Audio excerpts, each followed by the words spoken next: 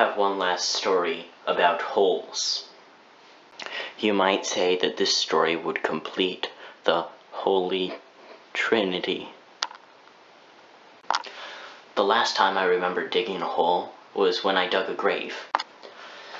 So, we had this cat since before my sister, my brother, and I came along. And her name was Tasha.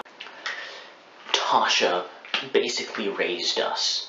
She was like our feline maternal figure, right?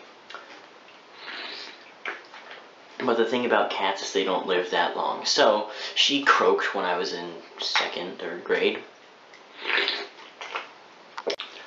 And my mother was in tears because this cat meant the world to her. And so after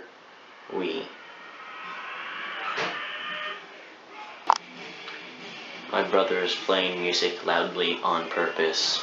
I'll be back. Now that that's dealt with, where were we? Yes, my mother was in tears, and so the person who had helped put Tasha down decided that she would return the body.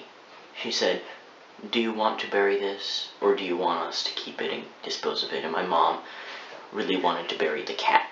So we took the cat home and buried her. One little problem with burying a cat in your backyard. If you already have a hole that you're digging, you don't want the cat to go into that hole because you have a purpose for that hole. So my father had this brilliant idea. Hey, let's dig the cat's grave right next to your hole. That's a good place for it.